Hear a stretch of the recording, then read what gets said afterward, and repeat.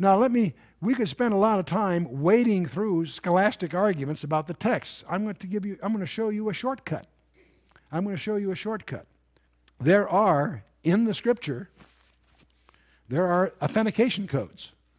There's an automatic security monitor watching over every single letter of the text that doesn't rust or wear out, and it's been running continually for several thousand years, and most people don't know about it.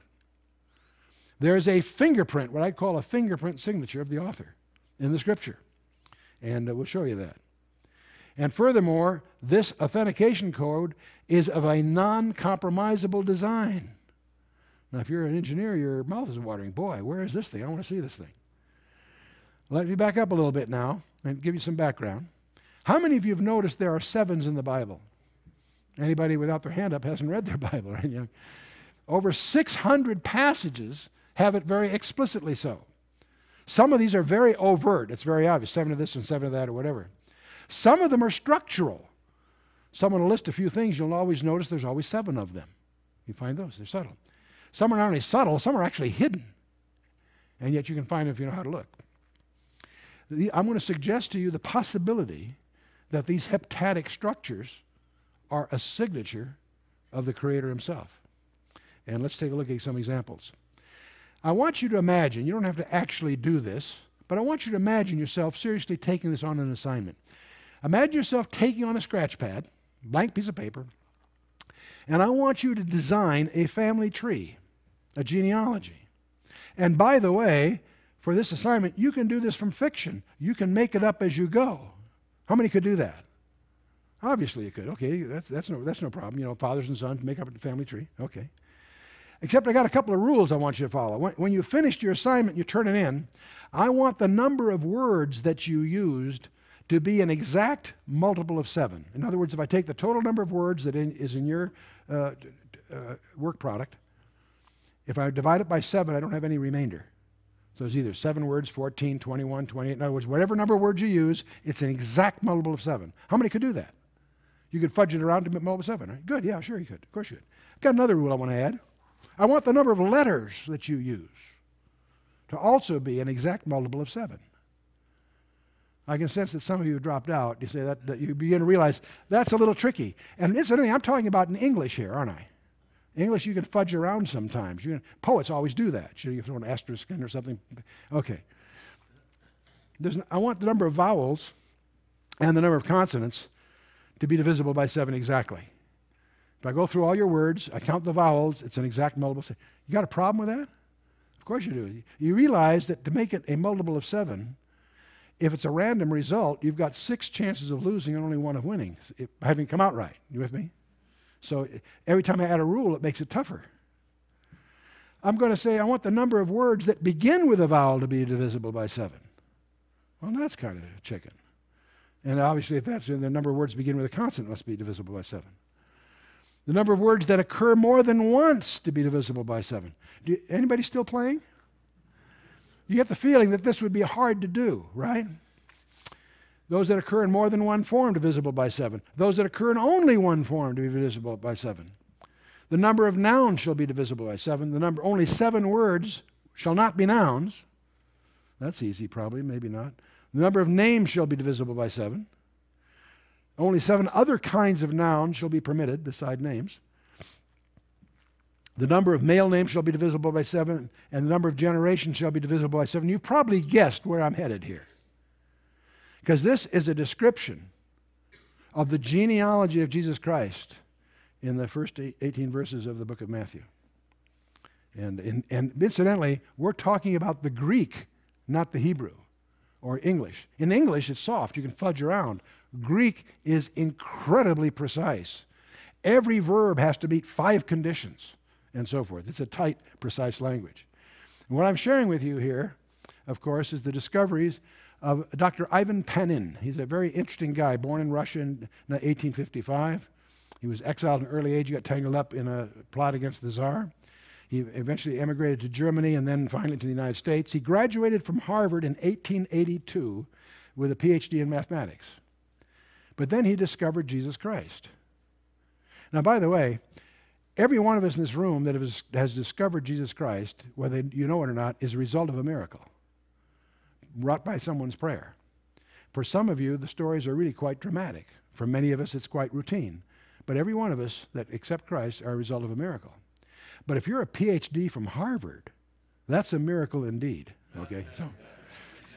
But shortly after becoming a Christian, he discovered these heptadic structures, these sevenfold structures that underlie the biblical text. He discovered that about 1890. He committed the rest of his life, more than 50 years, generating over 43,000 pages, writing incidentally in very small letters. He's got a very tight hand of discoveries. He went to his Lord in October 30th of 1942 and left behind all kinds of discoveries. Candidly, it's very tedious to go through because it's laborious stuff, and yet what comes out of this are some treasures, and I'll show you a few highlights. That was the one that I showed you. The genealogy of Jesus Christ fits all those conditions. And even if you try to simulate that, you'll discover it's almost impossible to get something to fit all those conditions. But let's talk about a specific practical example. If you look at your Bible, at the last 12 verses of the Gospel of Mark, you will probably find a footnote in it. Something to the effect that these verses are in dispute and were probably added later by some copyist. That's the typical kind of remark you see, annotating the last 12 verses of the Gospel of Mark. And the question is, were they added later?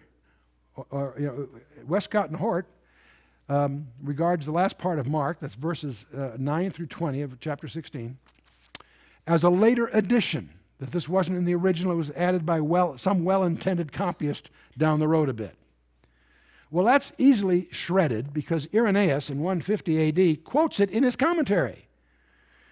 The Alexandrian codices were 4th century, but in the 1st and 2nd century we have quotes from these so-called verses that were added later. No, they weren't added later. They were expurgated from the Alexandrian codices, is my contention.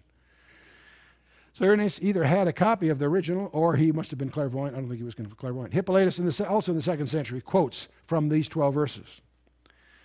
And these are several hundred years before the Alexandrian codices. So if these verses are not in the Alexandrian codices, they were expurgated. So you can attack this scholarship from the point of view of historical records, but I'm going to show you something even more surprising. If we studied the last 12 verses of Mark, we discover that verses 9 to 11 are an appearance to Mary, and it just discusses the disciples' initial disbelief. From verse 11 to 18 are subsequent appearances, and then the conclusion of the chapter is verses 19 through 20. So from 9 to 20 is what we're talking about. Another way to organize those 12 verses is from verses 9 to 14 a simple narrative. Verses 15 to 18 is a discourse by Jesus Christ, and the last two verses are a conclusion of the whole gospel. And by the way, if you take these 12 verses away, you leave the Gospels with the people confused and in disarray and in disbelief. You have no resurrection. So you can see why the Gnostics would love to drop those verses off. But anyway, these are the verses that are there. Let me share some things with you that Pannon discovered about these verses. The number of words in these 12 verses are 175. That's a multiple of 7 exactly. Oh, really? The vocabulary involved is 98 different words. That's a multiple of 7 exactly. The number of letters in the 12 verses are 553. That's a multiple of 7 exactly. The vowels are a multiple of 7 exactly. The consonants obviously would be a multiple of 7 exactly. The total vocabulary, I said, was 98 words. 84 of those are found earlier in the book of Mark. That's a multiple of 7 exactly. 14 of these words are found only here. It's a multiple of 7 exactly. 42 of those words are used in the Lord's address. 56 are not part of his were not part of his vocabulary that are in these 12 verses. All multiples of 7 exactly. Now, if I take just two rules, if I have one rule, you've got 6 chances of losing, 1 of winning, right? To meet 2 rules, it's 7 squared. In other words, I have 48 chances of losing and only 1 of having both rules of 7. You follow me? It goes by the square, right? 2 rules, it's the square. For 3 rules, it's the cube of that. 340. I'd have 343 chances of losing for every one of winning. And so it goes. For 4 rules, it's 2401. I've given you so far 9 rules. So you have one chance, if this is a random process, you have one chance in 40 million of coming out okay. You see how, the more rules you add, the more restrictive it becomes. Would you like to try this, by the way? Now, assume you worked 8 hours a day, 40 hours a week for 50 weeks a year. That means you've got about 2,000 productive hours per year. And put those in minutes, that's 120,000 minutes per year. You've got 7 to 9 chances to try this randomly, 40 million attempts. Let's assume it takes you 10 minutes to do a draft. And if it doesn't work, it takes another 10 minutes to draw another draft. Well, then in that case, it would take you about 3,362 years to come up with that design. And but by the way, it gets worse. I said there were 175 words, 56 in the address of the Lord, 119 in the rest of the passage. In the introductory verses, it was 35. Each one of these is a multiple of 7 exactly. In other words, in the various groupings of the natural divisions of the passage, you'll find it's always a multiple of 7 exactly. And it goes on and on. I won't badger this more than you need to here. There's something else you need to know about both Hebrew and Greek. They're distinctive in that each letter has a numerical value, and it is relevant that way. Here's a list of the Greek words. The alpha is worth 1, the beta 2, gamma 3, and so forth, right on through to the end. And the use of numerical values of letters is called gematria. There's a geometrical value. Every word thus has a numerical value. The numerical or geometrical value of this, the total geometrical value of the passage happens to be 106,663, which is a multiple of 7 exactly. Try doing that by accident. And if you take each one of these natural groupings, you'll discover each one has a geometrical value of a multiple of 7 exactly. The first word, the middle word, the last word, and so forth. And it goes on, as you can imagine here. I said we have a vocabulary of 98 words, 14 not before in Mark, 7 found later in the New Testament, 35 occurrences, and the numerical value of them, again, is a multiple of 7 exactly. The verse 20 of vocabulary is 14. It goes on and on in terms of words found here previously, words not found. Everything's a multiple of 7 exactly. The total forms is 133. The value of those are 89,663, which is a multiple of 7 exactly. Those that occur more once is 112, which is a multiple of 7. Occurring more than once is 21, a multiple of 7. Occurring 63 times, which itself is a multiple of 7. And we could go on and on like this. There's a word here that's an unusual word because it occurs nowhere else in the New Testament. It has a numerical value of 581, which is a multiple of 7 exactly. And it's preceded by 42 vocabulary words, and in the passage by 126. All these are multiples of 7 exactly. Now I've added a lot on here. We started out with just 9 rules. I've just given you 34 of them. What's the chance of these rules having happened by just random chance? Well, let's take a look at that. That's 7 to the 34th power, which is roughly 5 times 10 to the 28th tries would be needed. Now, you've already had enough experience with powers of 10 to realize these are big numbers. Let's assume you'd like to try to simulate this, and I'll let you have a computer to help you. Okay? There are about 3 times 10 to the 7th seconds per year. And I'm going to give you a computer that can do 400 million tries per second. Okay, that's a pretty good machine. And that means it would take about 4 times 10 to the 8th tries per second. It would take about 4.3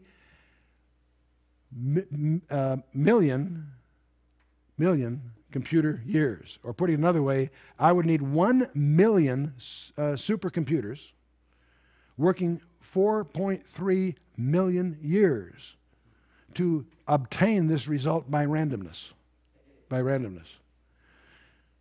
So this is again, and by the way, I've just used 34 conditions here. Pannon identified 75 of them. So you can say some of those are not independent of each other. That's true. So 2 or 3 of those actually derive one from the other. Okay, throw those out. I got 75 to pick from. The New Testament, let me show you some other things that Pannon discovered. The New Testament consists of 27 books, right? That means there's an opening and closing word to each of the 27 books. It begins and ends with a word, right? So 2 times 27, that means there's 54 words, right? Among those 54 words, there's a total vocabulary of 28 words that are a multiple of 7 exactly.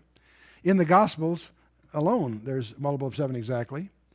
The total geometrical value of those words is also a multiple of 7 exactly. The value of the shortest word, which is 1 letter, is 70, and it's a multiple of 7, obviously. The value of the longest word is a multiple of 7, and this one's particularly interesting. The longest word happens to be apocalypsis, and it happens to be 7 times 6 times 6 times 6. That's kind of interesting, I think.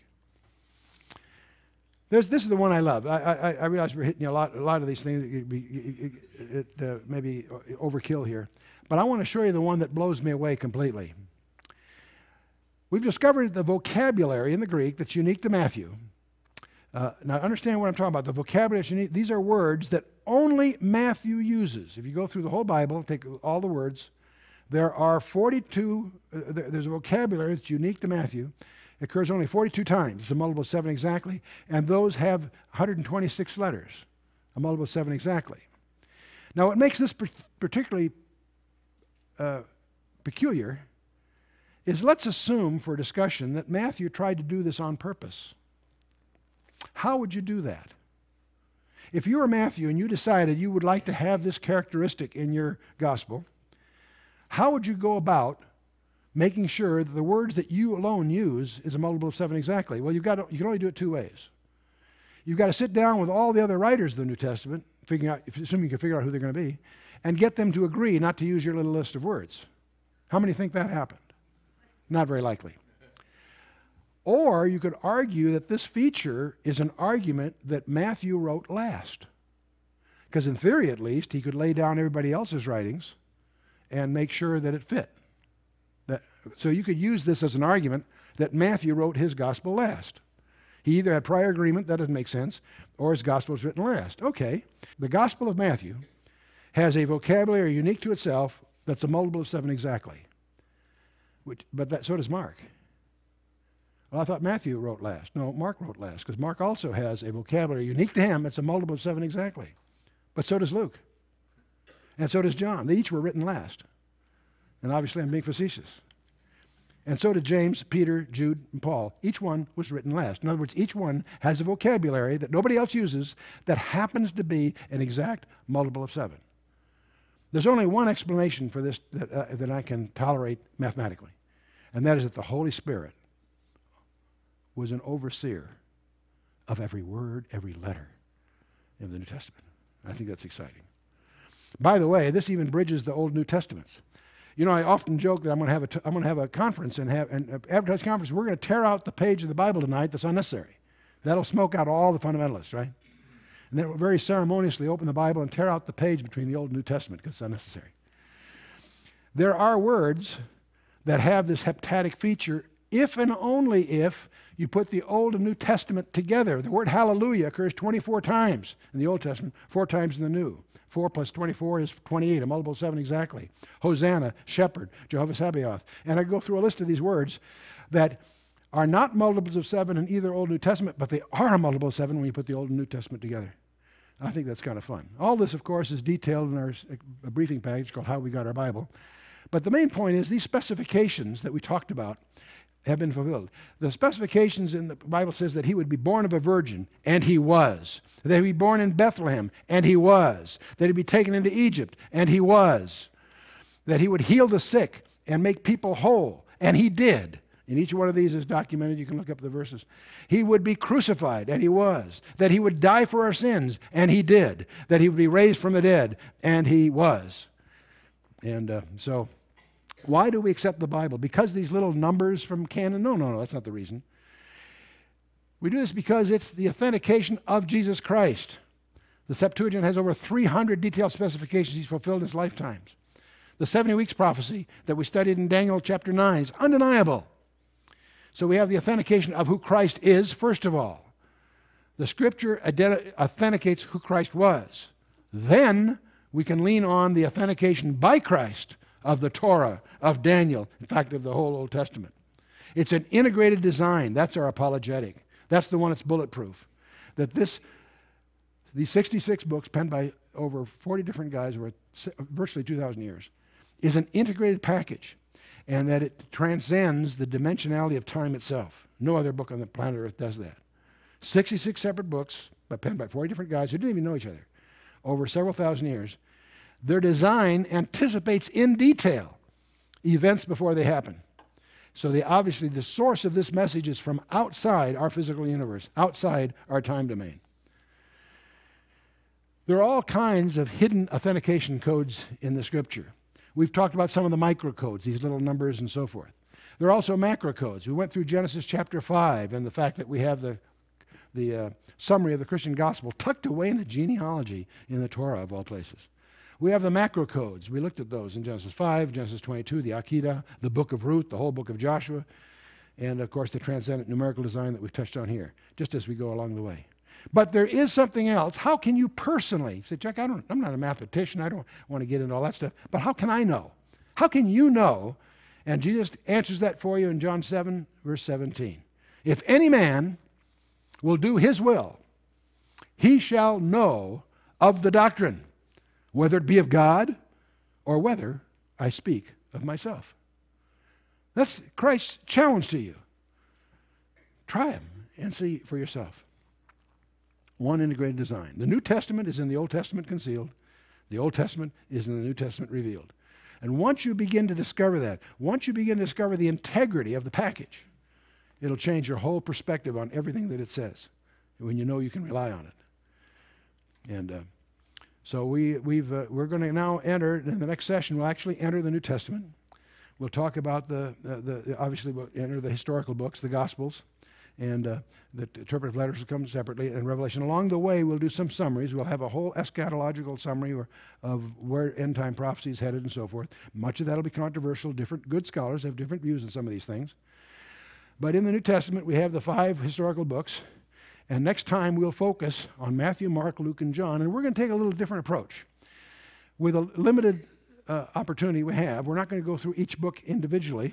We'll talk about its distinctives first, but then we'll go through an integration of all of them geographically.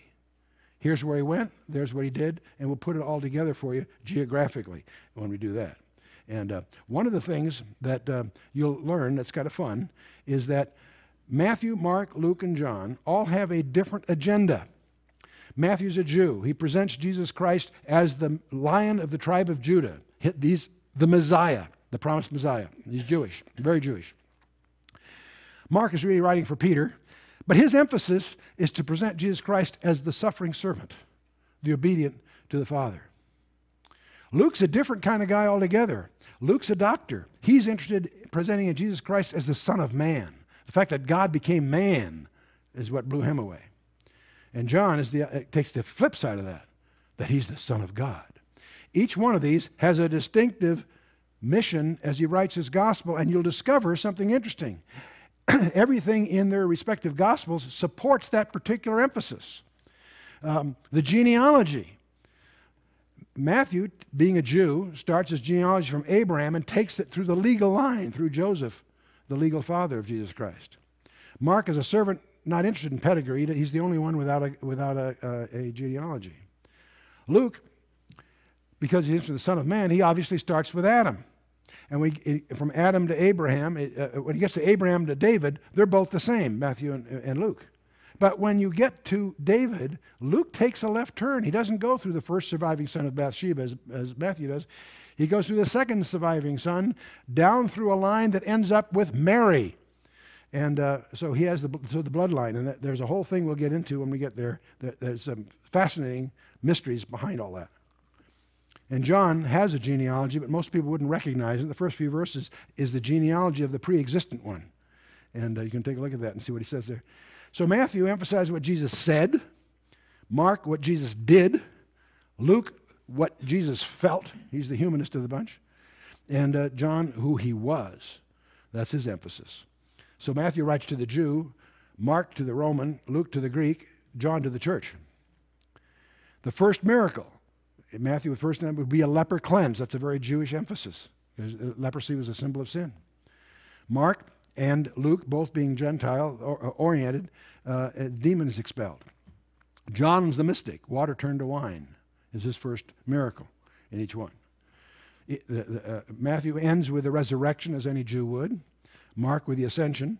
Luke with the promise of the Spirit, setting up his sequel, which is Acts of the Holy Spirit. And then John, of course, the promise of his return for the church, of course. And John finishes that, sets himself up for Revelation, if you will. And so it's interesting when we study the camps and numbers, the east, west, south, and north had symbols. The ensign for Judah was the lion, right? And lion of the tribe of Judah. Mark was the west. The next one was the Ephraim, the ox, if you will. And Luke, the man, the Reuben, was a symbol. It was a man, and Dan, the eagle. So we have the face of the lion, the ox, the man, the eagle that that camp represented. The same as the face of the seraphim and the cherubim around the throne of God, fits the four Gospels. You begin to realize there is a mystical overseer on how these things are designed. And so that's I think, kind of fun. And there's also different styles in terms of groupings and snapshots and so forth. We'll talk about all that next time. So that's what we're about. And let's stand for a closing word of prayer. Fun time coming.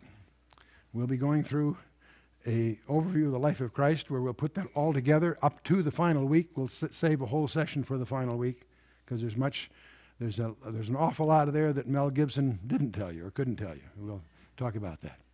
And I believe he did us a wonderful favor with this marvelous piece of work, because he's given us the opportunity to open a conversation with anybody. But there are some things that he wasn't in a position to be able to communicate that we will extract from the text as we go forward.